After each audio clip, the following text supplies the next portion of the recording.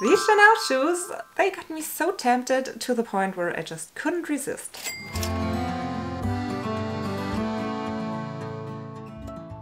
Hi and very welcome! My name is Mary, this is my channel Lumi Level Up and I'm a luxury lover on an average income trying to be more mindful with my money. If you watched my latest video about my toxic relationship with Vestiaire Collective, you already know that a Chanel item made me slip my 6-month streak of not shopping on Vestiaire Collective. Unfortunately, the goal was to never shop on Vestiaire Collective ever again, since I think they are a terrible company, offer poor customer service, and are not safe to shop on, allegedly. I still think that way, yet still, I did it again. If you want to hear some more on that topic and haven't watched the previous video, I do recommend you to do so, because I don't know how else to explain why I'm doing it over and over again. Even though at this point I think I'm safe to say that I kinda hate them.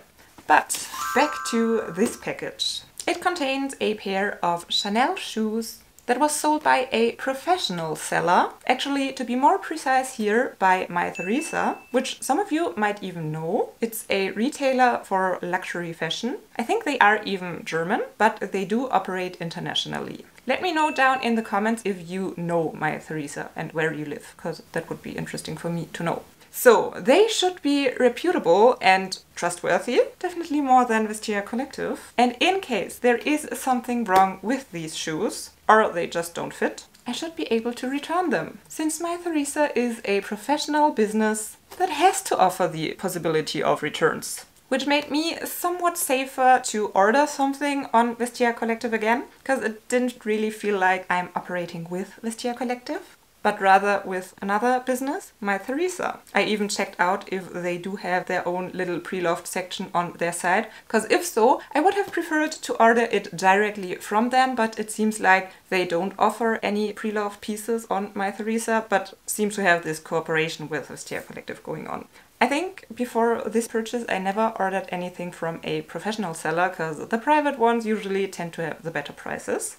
I most definitely know that I never returned anything I ordered from Vestiaire Collective, unless items that they sold to me which were not as described when they did allow me to send it back because they realized they made a mistake. But I never returned anything to a professional seller in terms of regular return policy. So I don't have any return experiences yet, but let's just hope that these shoes do fit and that I do love them and I do not even have to make any experiences with the return process. To me, the shoes in this box, they are very classic, very timeless, even though they are none of the classics that get dropped nearly in every collection all the time, like the ballet flats or the espadrilles. Yet still, it's a pair of flats, which spoke to me a lot since I'm already very tall without heels. And in the past, I oftentimes got tempted to buy high heels because they just look so pretty on pictures and on display. But the truth is, I hardly wear them. And I finally came to the point to realize I shouldn't spend designer money on shoes when they hardly ever get worn.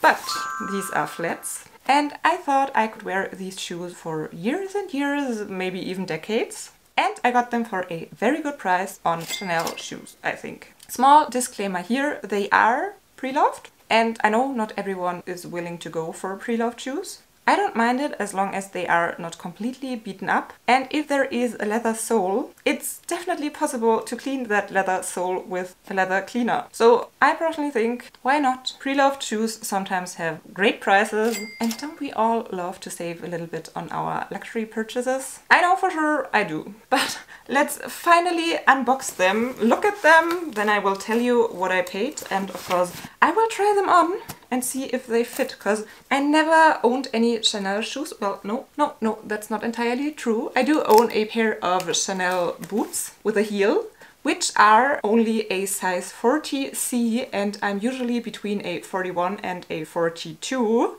I found these boots at the flea market for an incredible price, so I just went with it, even if they are somewhat small, but when I'm wearing stockings, tights, then I'm able to slide into them, and they do fit in the size 40C as well. So I mentioned I'm between 41 and 42 usually, and this pair of Chanel flats is a 41.5C. So I'm quite confident that they will fit, but you never know. I never had flats from that brand. I sometimes have the feeling that boots tend to fit a little bit more loose. In my mind, I have the theory that boots are constructed a tad wider and bigger because they plan that people do wear thicker socks than in other shoes, but maybe that's just my crazy mind. Yeah, it's the Vestiaire Collective box that I'm not very excited about anymore, because, yeah, you know, we are not the best friends anymore. And tissue, they do come in Chanel shoe sets. Ich melde mich freiwillig als Tribut. I had to cut out a little part because my husband interrupted me, but I didn't move. Still, everything is in that box the way it used to be. We have Chanel shoe sacks, or let's call them dust bags. And I'm surprised. Oh no, it slided out of the shoe sack, one of them. What I wanted to say before the shoe slipped, I'm surprised that there is no return label or anything, because I was expecting it would come with a return label, because I already checked on my Vestiaire Collective app if I have the possibility to return, and there is none. There is just that same stupid button that I could relist the item within 72 hours if I don't like it for free. But I should be able to return it since this is a professional seller. And then I thought maybe the box comes with a return label and that's how you can return it. But there is no return label. Let's just hope they do fit so that I don't have to deal with the return process, because if I would have to return them, I probably would have to get in contact with the stupid Vestiaire Collective customer chat to ask where my damn return label is, and I really don't want to deal with them anymore. Ugh, but how do we do this? I don't want to spoiler myself, so let's just reveal the second shoe together. Ta-da! Okay, they look very, very good. I think I will put up close-ups for you. The description said very good condition, but that they have slight dents in the leather, which is very natural, that just happens, and that they would have slight stains, but to be honest, I can't see any stains on that shoe whatsoever, so let's quickly check the second one. It does have the slight creases in the leather as well, which is completely normal, but I don't see any stains here either. The sole honestly looks like maybe worn once. Okay, from the looks I absolutely love them. They are the way I expected them to look. The condition actually is even better than I did expect. I love that they have the two-tone style with the regular leather and the patent leather tip. They do have a very decent Chanel logo in all black, and I'm absolutely in love with that heel that has the Chanel diamond quilting look. Isn't this stunning? And the heels as well, they are hardly worn at all. I really think maybe someone wore them one time. So now I will try them on, and please cross your fingers. If they fit, I'm madly in love. Madly in love. From the inside as well, they look great. Oh no, they are very tight on me. They are very tight, but it's real leather, so they probably will loosen up when being worn. I don't know if I should keep them and hope they will loosen up over time, or if I should return them when it's such a tight fit, because I don't need great Chanel shoes if they hurt me. Oh, it's a tough decision. I think they are so pretty, but I'm not sure if they fit well. I just tried them on and I'm really struggling now. I think they are absolutely beautiful. They feel so high quality on the feet, because do you know when shoes are somewhat too tight and you put them on and you already can tell where they will rub into your skin and you will get blisters? Well, they are very tight on my feet as well, but they don't dig into my skin. I don't know how to describe it. So especially that back corner on a lot of shoes, if they are a tad too small, this will be an area where you can get blisters, same around here. And I feel that the shoe is tight, especially around the front, but these areas, they don't feel as if they would hurt, even if the shoes are worn for a longer period of time. So right now I really don't know if I should keep them maybe, and that the part that feels very tight here up front will get somewhat looser by time, since of course it is leather, which can extend somewhat, and they look as if they only have been worn once, so they did not get much use yet, and they are not stretched out yet, and I think there is a good chance that they will fit better when being worn a little while. But on the other hand, I don't want to keep shoes at a luxury price point that don't fit me. But I think they are so pretty and the condition is better than expected, and I'm really struggling now. What would you do? Would you keep them and hope that they will get a little bit wider and then be more comfortable? Or if the first try on gave you the impression that they are a tad too small, you would return them? Oh, probably the price is important for that decision as well. So I spotted these shoes the day they popped up, and I think that has been essential because I think the price was very good. To me, it was quite certain that they would sell very quickly because of the price point.